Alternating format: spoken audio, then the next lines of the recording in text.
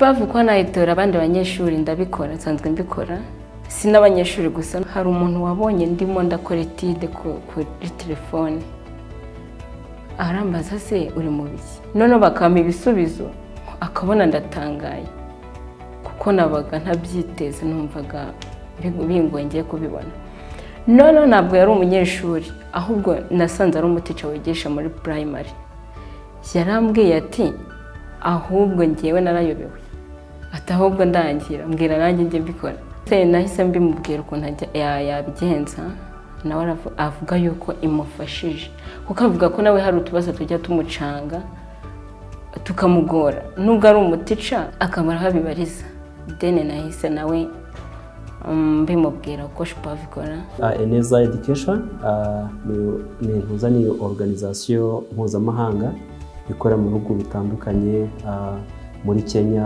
muri Ghana muri Cote d'Ivoire ndetse n'u Rwanda rurimo ubwo rero Eneza Education muri mise kuva mu kwezi kwa 8 k'umwaka ushize irimo gukorera hano mu Rwanda isapotinga Minisiteri y'Uburezi ndetse n'ikigo cy'igihugu gishinzwe uburezi bw'ibanze mu Rwanda bigiye no gufasha abanyeshuri ibyo bakwiga hakoreshejwe ikoranabuhanga. SHUPAVU is, an alternative form of learning that complements physical instruction in schools.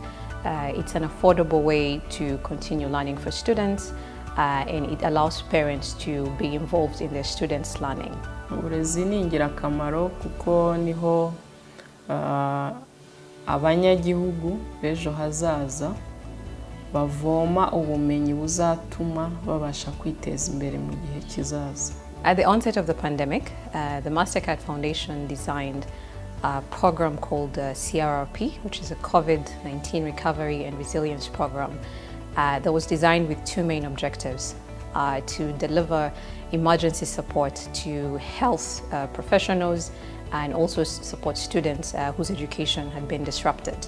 Eneza's SHUPAVU was part of this program because it demonstrated the capability to support continued learning for students whose education had been disrupted by the pandemic. Education is very important because without education, we fail to achieve most of our goals. And when learners get education, they get exposure to various things in life. They get to achieve many things. And for example, a learner may want to become a pilot, a teacher, a doctor, and all these can be achieved through education. So in my view, education is very important because it creates the learner, it creates to what a learner wants to be in future. Before SHUPAVU came in, I was studying there was a teacher who could come at home to teach me. Before SHUPAVU came, I was studying a math class. When I have a question, like one question, I type on math class and they answer me. Ubundi byarangoraga kuko hanini nkunda gusoma iyo ndi mu rugo nsoma ibitabo cyangwa se nkakora amayitide ariko no kuvuga ngo nko mu rugo kubera ko nabaga ndimo ngiyenyene nta muturanye mfite wenda gasi ya 5 narasomaga ibyananira nkarekera nkategereza kubibaza ngeze ku ishuri. Mbona hari cyahindutse bitewe nuko ni kimwe n'amahugurwa ni kimwe no guhugura. Niyo mpamvu rero no kuvuga ko ubumenyi yari afite hari cyongeyeho. SMS based learning is very important, especially to learners, because it helps them during revision, and also it also helps each and every category of a learner. Yeah, because we have different learners, they have different capabilities. SMS-based learning like SHUPAVU2910 is a great idea because it is not only used by people who have smartphones, because even those learners who cannot be able to access smartphones, that they have the small phones, they can be able to access and they can be able to learn using SHUPAVU2910. So I agree, it is a great idea because each and every learner is able to access learning. SHUPAVU iradufasha mu buryo bwo kugera ku bantu benshi kuko ikoresha telefone ndetse telefone zisanzwe bidasaba kuba ari telefone zitwa smartphone, abarimu n'abanyeshuri bakabasha kuvugana bakoresheje ubutumwa bugufiya, by'umwihariko abanyeshuri bakabasha kubona amasomo nabwo bakoresheje ubutumwa bugufiya. Ask a teacher ni uburyo buhabwa umunyeshuri uwo ari we wese mu Rwanda apfa kuba yiga kuva mu mwaka wa mbere kuza mu mashuri kugera mu mwaka wa gatandatu w'amashuri yisumbuye, yo kubaza ikibazo abarimu batoranyijwe, abarimu basuzumwe na REB bakareba ubushobozi bwabo.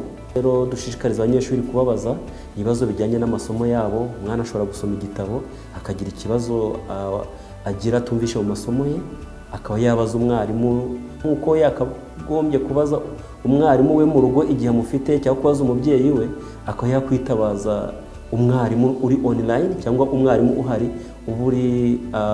uba uhari buri gihe, uba witeguye kumusubiza ibibazo byose umunyeshuri ashobora kubaza.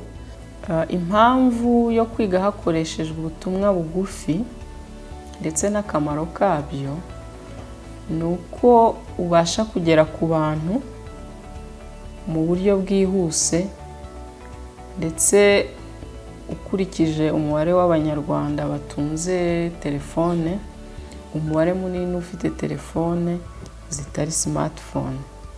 Niyo mpamvu yo dukoresha iyo SMS ya 2910.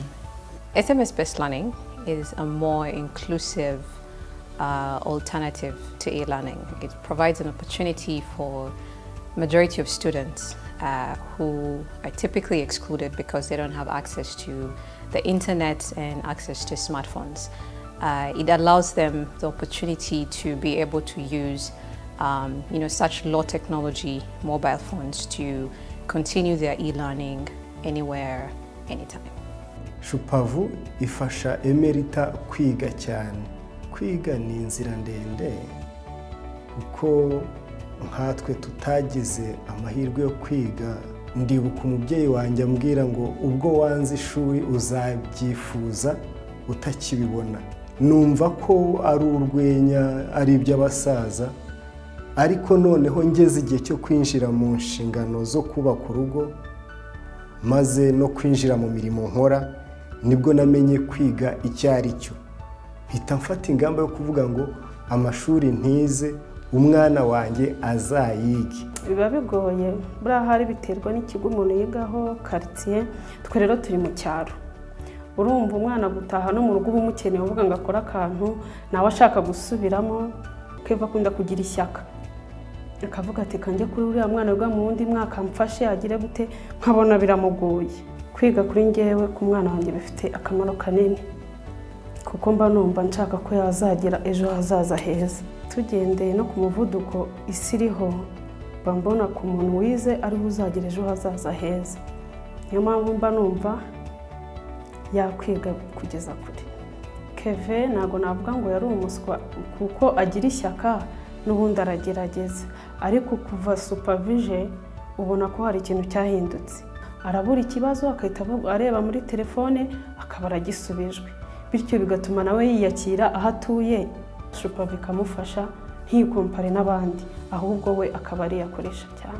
Kwiga ni akamaro kuko bituma umwana wize neza agera kuri byinshi mu buzima bwe buri imbere, kuko natwe icyo turi cyo ni uko twashoboye kwiga tukajya ku mashuri tukayarangiza.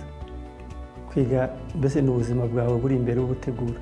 Icyaza ubwenge bw'abantu muri rusange, ntabwo ruvuga ngo ubwenge bw'abana gusa, n'abantu bakuru bose muri rusange. Many times I use SHUPAVU because it is most direct and it answer you quickly. Ndahamya ko umunyeshuri wagize amahirwe yo kumenya SHUPAVU 2910 ntabwo akwiye kwicara ngo yasomye igitabo, ngo hari ibintu byamunaniye atumva neza, cyangwa se yumvisha isomo kuri radio hari ibintu atumvishe neza buri wabaza. Kuvuga ngo ni serivisi cyangwa ni urubuga ruhabwa abanyeshuri kugira ngo abanyeshuri babaze ibibazo byose bafite mu masomo yabo. Iyi gahunda ni nziza kuko tubona abanyeshuri ndetse n'abarimu bayitabira cyane, ndetse tukabasha kubona abayitabiriye ni bangahe, bakoze iki, babajije ikihe kibazo, basomye ayahe masomo, bigatuma tubasha kumenya icyo abanyeshuri n'abarimu bari gukora. Kandi nk'abantu bashinzwe uburezi tuba dukeneye kumenya niba amasomo yatanzwe yumvishwe cyangwa se abanyeshuri n'abarimu babashije kuyavuganaho kugira ngo by'umwihariko abana babashe kuyumva.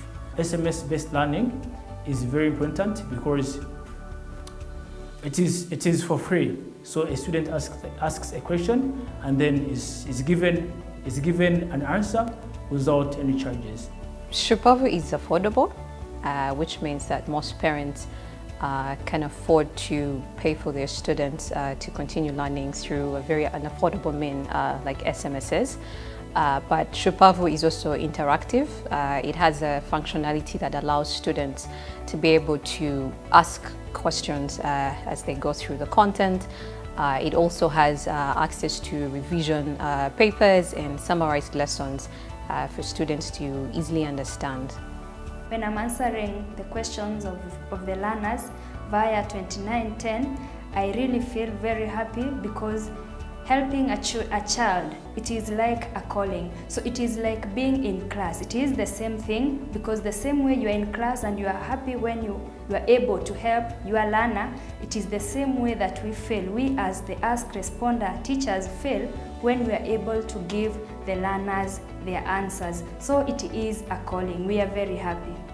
Byari bigoye kungura umwana ubumenyi.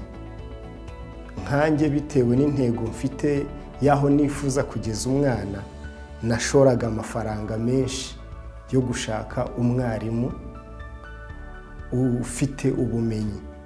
Uko gusohora amafaranga cyane rimwe na rimwe bigatuma nabura ubushobozi bwo kugira ngo umwana yige. Nk'iyo nabaga ntabonye minervari yo kwigisha umwana mu rugo, urumva umwana ntiyabaga yakwiga. Ariko ubu nabona minervari umwana ariga akoresheje SHUPAVU. Urumva SHUPAVU yaratworohereje cyane.